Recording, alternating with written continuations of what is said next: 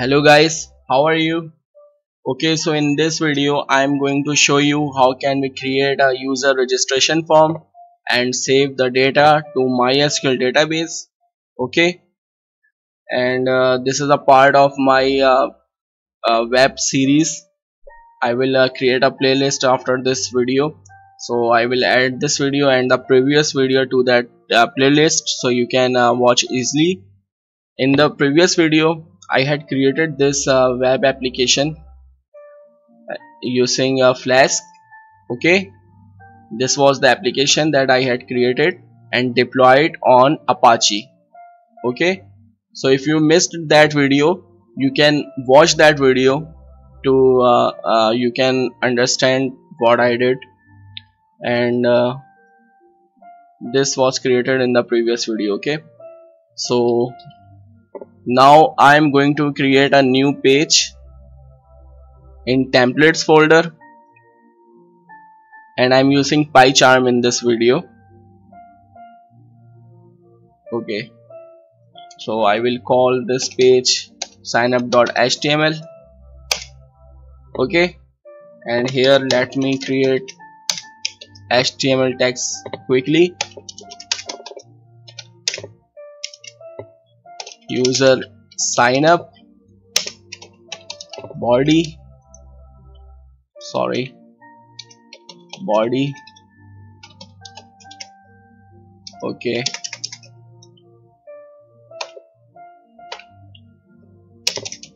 okay, here I will create user registration form action, and root will be sign up. Okay, and method post. Okay, here I will create 1 2 3 4 fields, one for user full name, second for username, and third for password, and the fourth field will be password confirm. Okay, and the last will be register button. Okay, let's start creating it. Label full name. Okay, please watch entire video very carefully. Each and every step will be very important to you. Input type text name uname. Okay, and let me copy this, and here it will be username,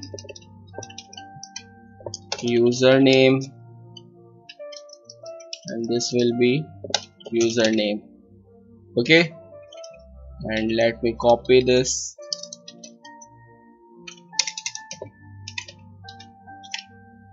and this will be password.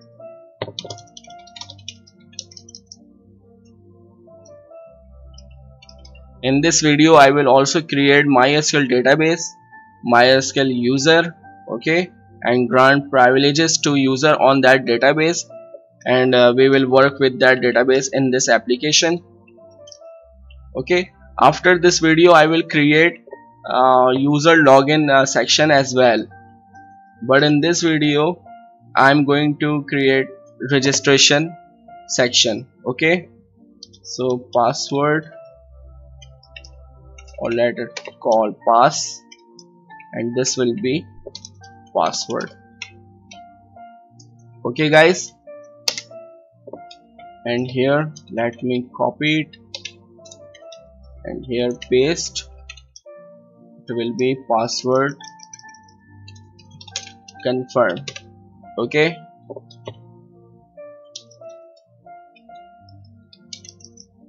and let's call it pass2. Okay, here div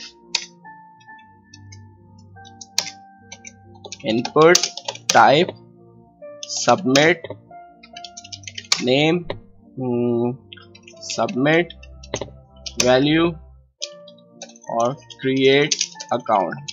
Okay,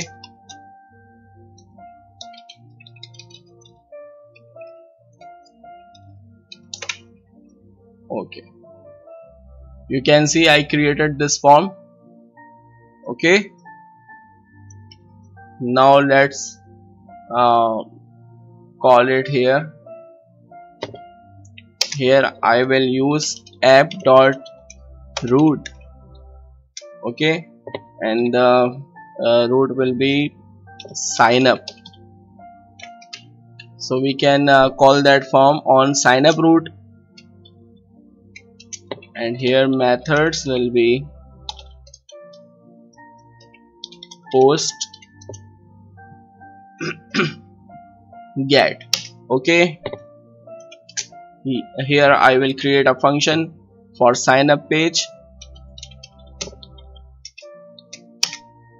and here let's return render template for now signup.html. Okay, let me show you how is it looking. First, here I will restart my Apache. Okay, so changes will be take place. Here I will use sign up. Okay, here is the form. This is the form, and here we will fill it, and when we click this button it should process the form on Python side. So here I will import request. Okay, and here I will check if the request method is post. So if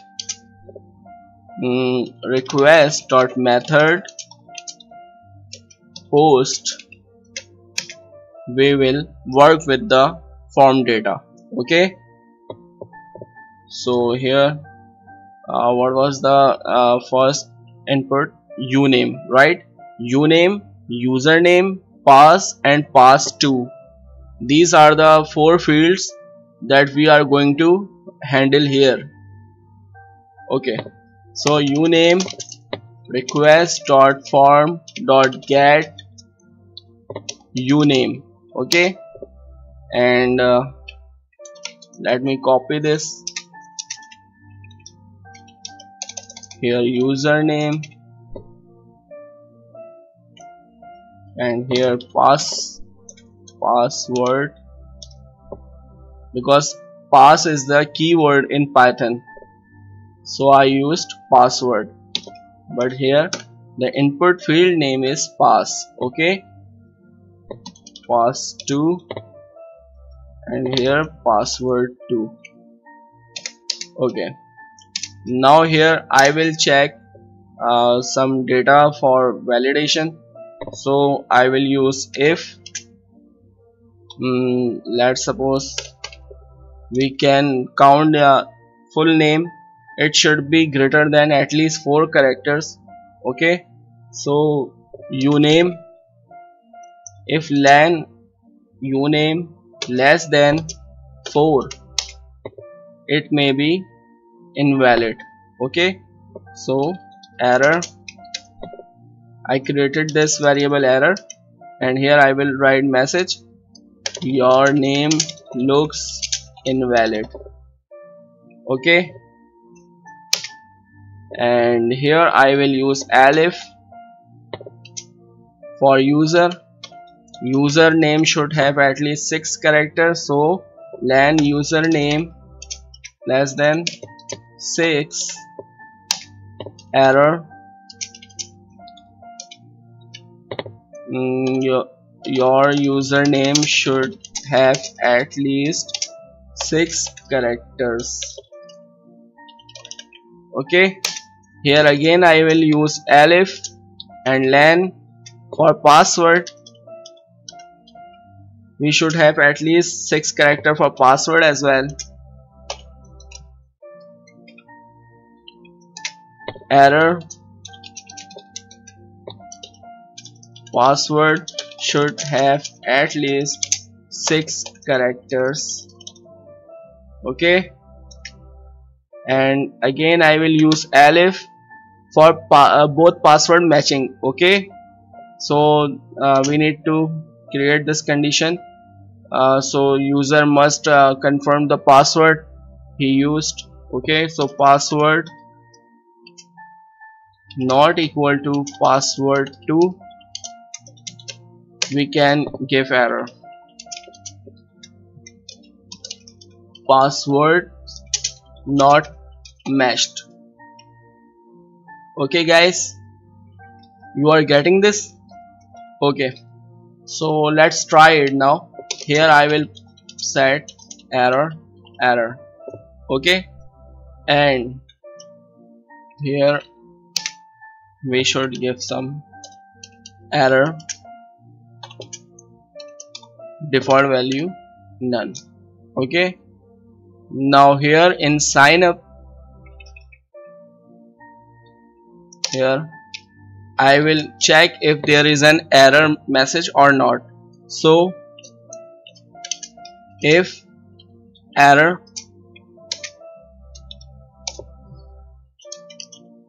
and if, and here be error. Okay, so if there is any error it will show here. Sorry, it will show here. Okay, so let's run it, but first I need to restart my Apache. Okay, so changes takes place here. If I just click this button, I should see the error. Okay, your name looks invalid because I did not enter anything. So even if I enter ASD, it should repeat this error. So you can see this. Okay, now here I enter John Mike. Okay, and now it should return error for username C. Okay, so I create John Mike, and let's use my name. Okay, Adnan Hassan. Okay, and username ABC 123, or let's Adnan 1. Okay, now for password it will return same error. So let me show you just a password match error. Okay, so I enter any random characters here and any random characters here. It should give us password not matching error. Okay, you can see passwords not match. So here Adnan Hassan Adnan 1, and here let's set test. Okay, test. Okay guys, now let's click this button. We won't see any error. Okay, we did not see any error because all the data was validated. Okay, now here we need to create MySQL database now, and create a user and grant all privileges to that user on that database. Okay, so now I'm going to create MySQL database. Please watch very carefully. Okay, so here I'm going to MySQL. I'm in MySQL client console. Okay, here I will create database, create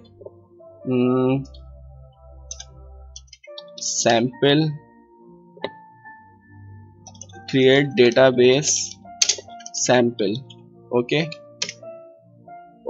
database is created. Now we need to create an user account. So create user Adnan, or code worked identified by elephant. Okay, because Adnan identified by elephant would not look good, you know. Okay, so I don't want to make fun of myself, so I just created user with code work username, and now I press enter. Okay, user account has been created. Now I have to grant all privileges to this user on database sample, because if I don't give privileges, our web application won't be able to communicate with MySQL. Okay, I mean our web application won't be able to communicate with our database, because we didn't provide privileges yet. So let's provide privileges. Grant all privileges to code work on sample, right? Sample, or just like this, sample. Okay, error here. I need to use on sample dot static, means sample database and all its table. Okay, to code work. Okay, now it worked. Now let's create table in sample database. Use sample. Now I am in sample database. Here I will create table. Create table users. Okay, and here I will give some columns, ID and primary key, auto increment.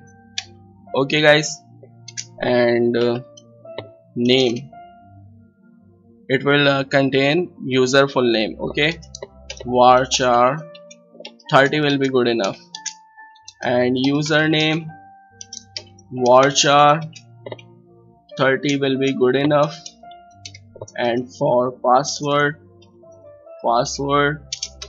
varchar 50. Okay, but I will just use a small password for testing, and here our date. Okay, so it will also have date time. Okay, the table has been created as well. Okay, now let's get back to the application. Here, okay, here I have to import mysql.connector module. I installed this module using pip3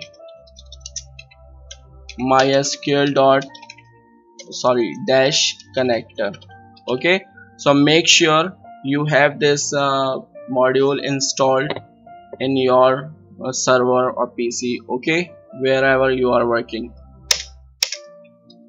Now here I will initialize MySQL, mydb mysql.connector.connect host localhost. Okay, user code word, password elephant, and database sample. Okay, and auth plugin, MySQL native password. Okay guys, here I will set cursor mydb.cursor. Okay, now here, if there is no error, we can simply start saving data to MySQL. Okay, In else, here I will set query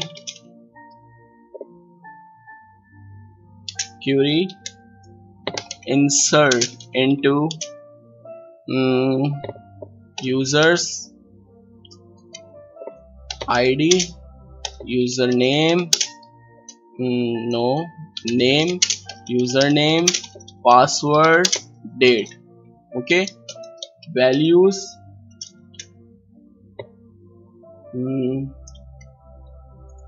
for first I will use null, for second I will use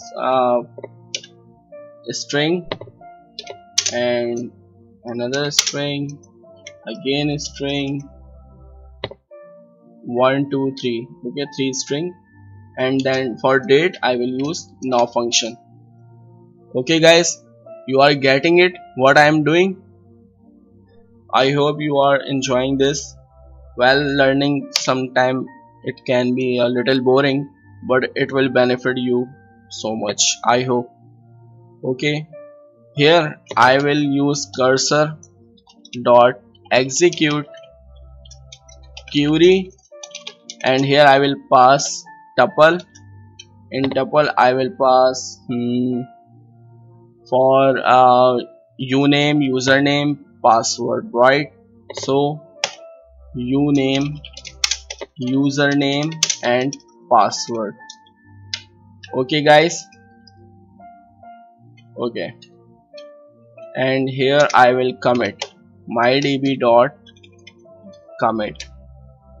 Okay, and here let's set message success.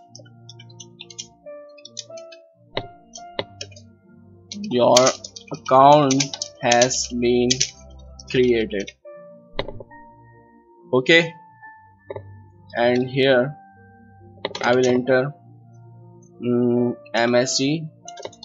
For message variable I am passing this message variable with the value of success.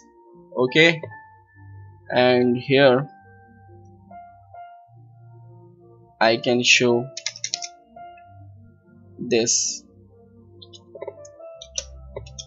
If success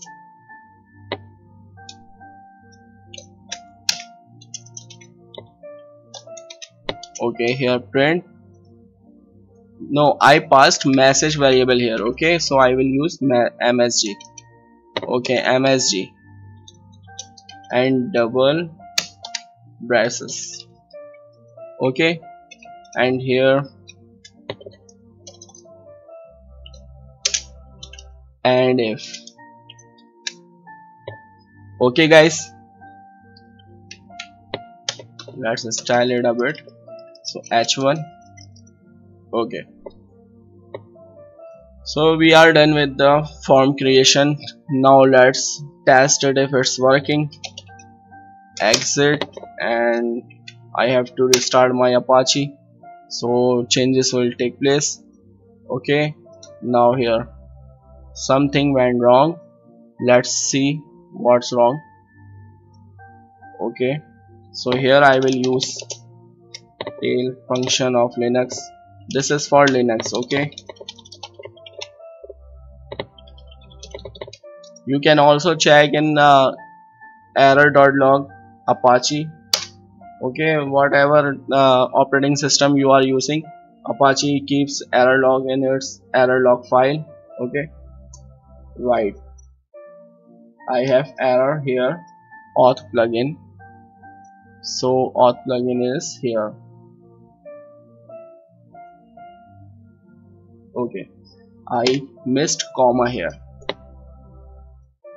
Okay, and this backslash is for breaking line. Okay, so now let me restart Apache and let's check it. Okay, something is wrong, either the server is overloaded. Let me see.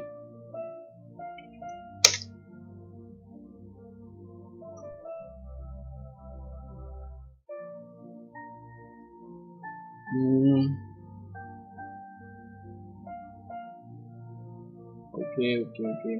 Render template. Okay. Here I need to set this. Sorry. Yeah, success. None. Okay. Now let's check. Here, let me restart Apache. Let's try. Okay, fine. Now our form is back. Let's create user account. So full name Adnan Hasan and Adnan1 username and password test and password test. Okay, let's see. Okay, your account has been created. Now let's check in MySQL. Use sample, select static from users. Okay, you can see the account has been created perfectly. Okay, and data has been saved to MySQL database. So I think this is very enough for this video. Okay, you might have been tired now. So in next video I will create a user login page. Okay, after that I will also move further, and I hope this series will be very beneficent to you. Okay, so please don't forget to subscribe my channel and press bell icon so you will not miss my upcoming videos, and please like and share my video. Thank you so much for watching my video. Take care. Goodbye.